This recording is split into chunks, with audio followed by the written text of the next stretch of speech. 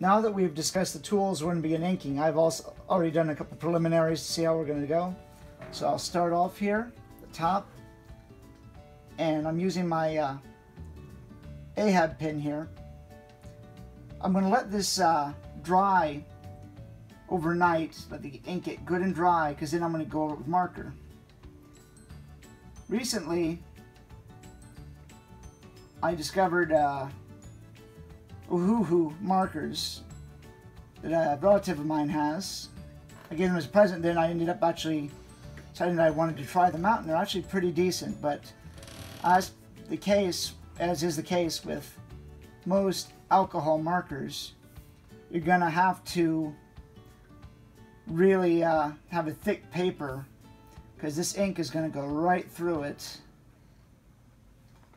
It's gonna get the kind of like my interpretation here. I'm just doing the best I can.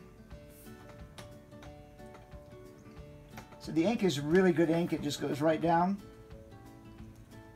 And this pen is a very comfortable pen to work with. So I'm pretty happy on that. I don't know, maybe some people might complain about the size, but I've never had an issue with the pen on that front. I don't have the smallest hands, which is probably a plus for me. That's what I've discovered, at least, on doing this. Certain people out there like, oh no, he's not using a G pen, but I'm absolutely fine with that. I would encourage people also to check out the Noodler's ink, because it is local. You can get it. You're not going to be stuck waiting, and maybe specialty stores carry the Japanese inks, like the Deleter. I'm not saying they're bad ink, I'm just saying they might not be the most readily available. I mean, Noodlers, you've got to go to fountain pen specialists, which thankfully there's a bunch. And this ink also helps keep your neighbors employed because it's made here.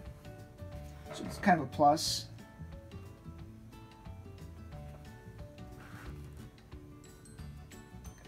There we go. And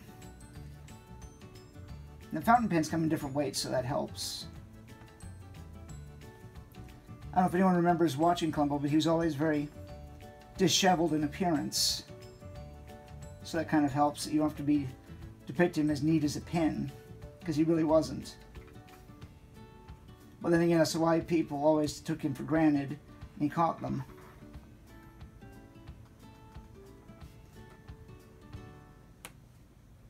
Well, that spotted a little ink, but that's okay. The end of the page does that. If I were being really fancy, I'd have this out of the pad and taped down. But that's okay. This is just for fun.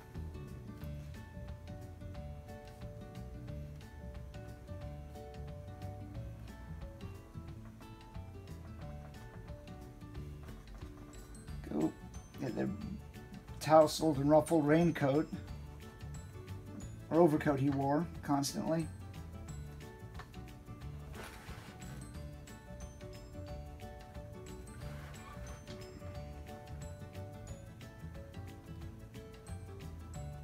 There we go. The lapels.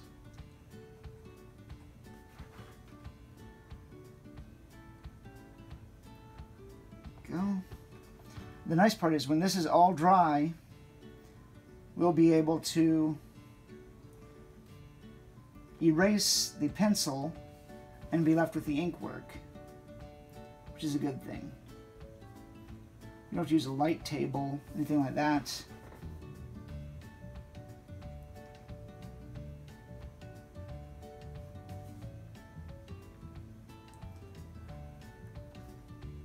Some people put in line work for shadows. I'm just gonna do that with color, so I'm just gonna kind of skip that technique.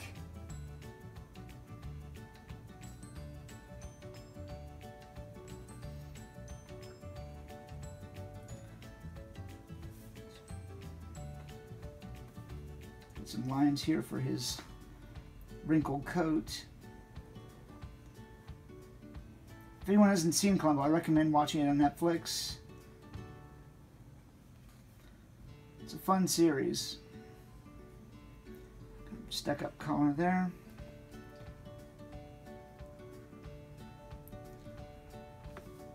I wonder now, with the way things are, Columbo was a known cigar smoker, that if they would allow that on the air, you would allow a character to be a smoker on TV anymore. Fill that in better with color. When I get my markers, I ordered some of the Ohuhus. I didn't think I would, because the alcohol markers tend to smell really bad. I mean, really bad. But thankfully the Ohuhus do not. Either that or my sinuses are shot. I don't know which it is. So that is my inking right here. To do one more thing, which would be the ears. Be very careful not to touch where you've inked, because it is still wet. Very careful here.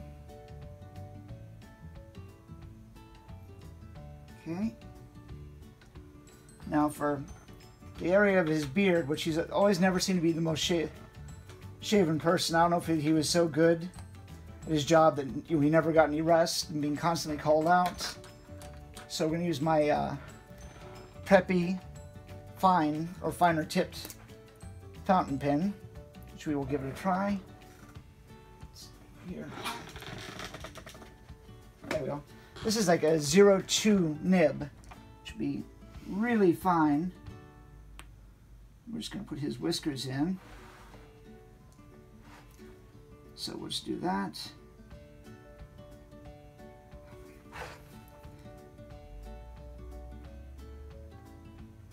Just like this, and we're going to use that little fine point, which doesn't put down as much ink as my Ahab. New hardest thing in the world to draw, whiskers. So I'll probably do some shading over that area anyway when I get the colors, but we'll just use my ultra fine pen to do this.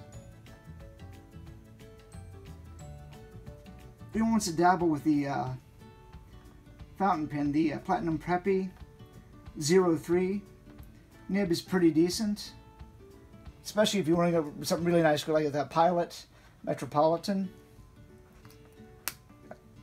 Finish off one ear.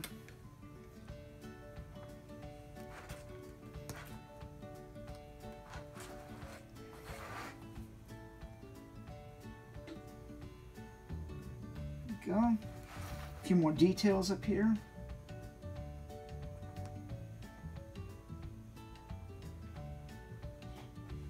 Alright.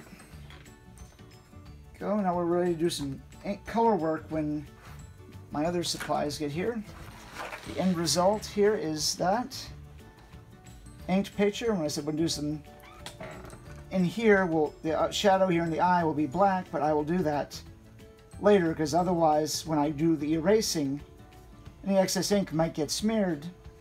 But otherwise, just like this, when it dries, you're good to go. You can erase all the pencil marks.